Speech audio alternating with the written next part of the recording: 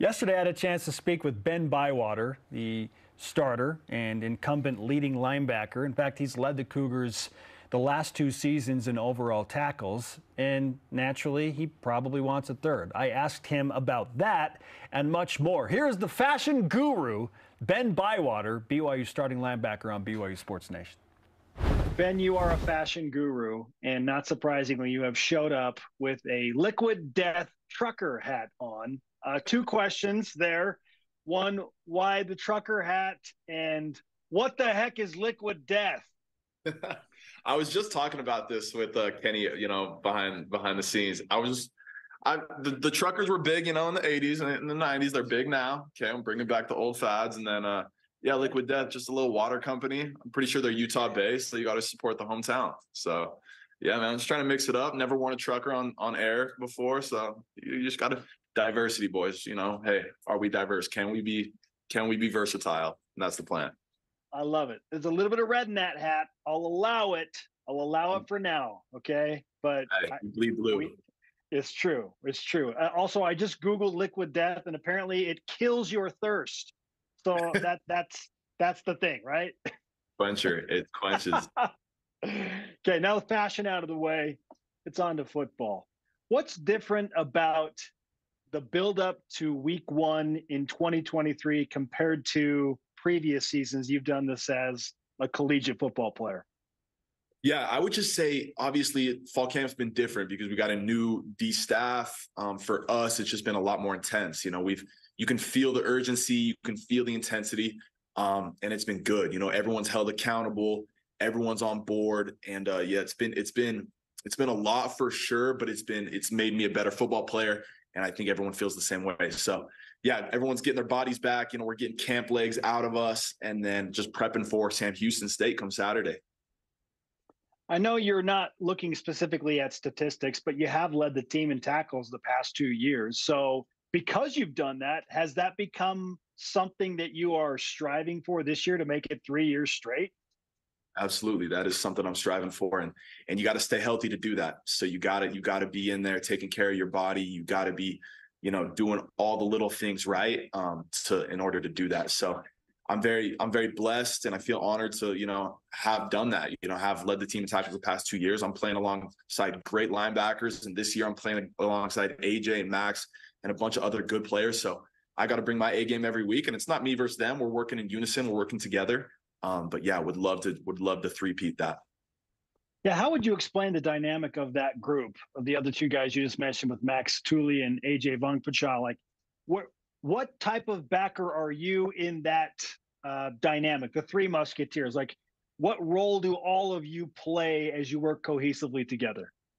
Yeah, that's a great question. I would say, obviously, we know who Max is. Max is a heavy hitter. He's a playmaker. I love playing with Max because, the intimidation factor, he does it all, right? And AJ is a super solid, very sound, very fundamental, smart backer as well. And so I love playing against both those guys because they both have played a lot of college football. They know what they're doing.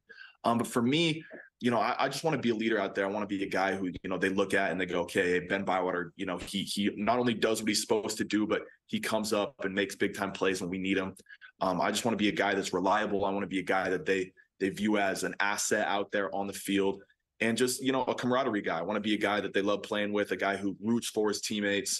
That's who I want to be. I want to be a guy who is their biggest cheerleader as well. So AJ and Max, man, I got the utmost respect for both those guys.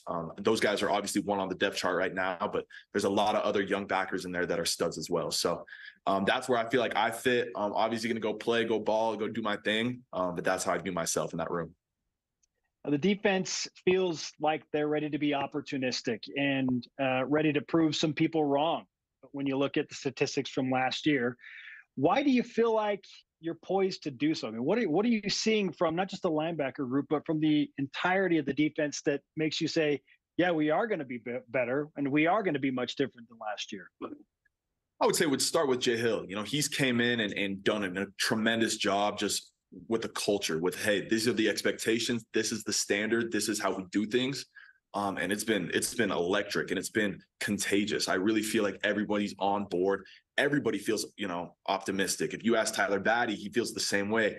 you ask any of our safeties, everybody feels like they can go out and ball this year and make big time plays on a big time stage. So I tip my hat to Jay Hill. You know, he's a tremendous coach, and you know he's brought that energy and that vibe that really it's so easy to get on board with, because you know he lifts you up while he's lifting himself up and everybody. So the culture, number one, is why I feel like our optimistic defense this year, and I'm really excited to go prove people wrong and go do our thing.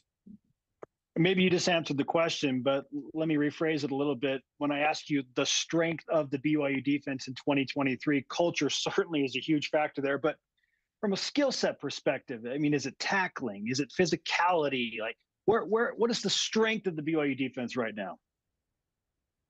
I would say we had a great fall camp tackling, and you know that's hard to answer not having played any games. But from what I've seen is that we obviously want to be a great man coverage team. We want to be great in zones. We're versatile. We do a lot of different things. But I would just say, you know, aggression and being hungry, right? Being hungry. You know, we're coming off. We're ambitious. We're coming off a season that, you know, maybe we're not the most proud about.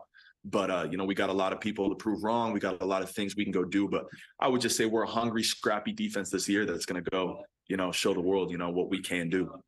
Hey, if your strengths are aggression and strong tackling, that's a great start for BYU football. Ben Bywater is with us on BYU Sports Nation. You've had a couple of unfortunate injuries to the safety group, losing your friend Micah Harper, and now Talon Alfre's down for a little bit with an injury as well.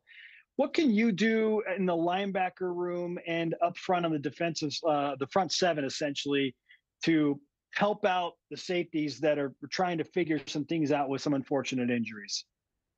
Yeah. I mean, you hate to see that. You hate to see Micah go down. Talon, it breaks my heart because those guys work really, really hard. But for us, you know, nothing changes. You know, I know that sounds, you know, cliche. Everybody says that, but it is next man up. You know, I really trust, you know, I think Ethan Slade's going to be one of those guys that steps in, and I've been seeing him make plays for 3 years now, you know, whether it's scout, whether it's versus our offense. I really believe in him. I think he can make a strong push and go ball. So it's next man up. But for us, it's stay poised, keep that camaraderie. You know, when we face adversity, we're not pointing fingers at each other. You know, we're rallying together, rallying the troops, and, you know, we're keeping that positive mindset. So, yeah, that's how, obviously, you know, we face that little adversity right there. But, you know, it's how do you respond? How do you keep charging forward? Okay, we'll finish with a couple of quick hitters. Number one, what's the toughest part about defending against a Keaton Slovis-led BYU offense? His accuracy. He is an accurate, and when he wants to put the ball on the money, he can do it. So he's I would say accuracy number one, and you know he's experienced. He's got a lot of college football under his belt, and he knows what he's doing. So accuracy number one. Okay, number two. Is there anything special that you're going to be wearing on game day, Ben, that or during game week? That's a great question. I think I'm just going to go back to my black cleats, guys. You know, I will say in 2021, I was primarily one of the only guys wearing black cleats. Now, come Saturday, I don't want to say anything, but might be half the team wearing black cleats. Okay, just hey, you didn't hear from me. All right, you didn't hear from me. Oh, Ben setting the trend once again. And finally, any more mic'd up segments we can expect from you at any point this season?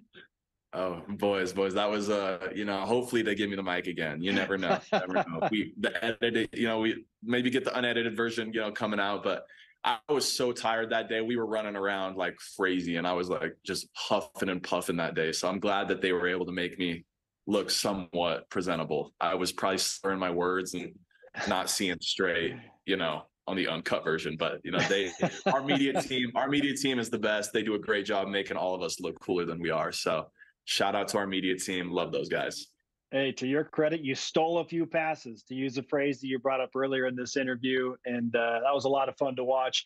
Grab your Liquid Death spring water, get ready for football, man. It's coming on Saturday night. Yes, sir, boss. I appreciate you, man. We'll talk.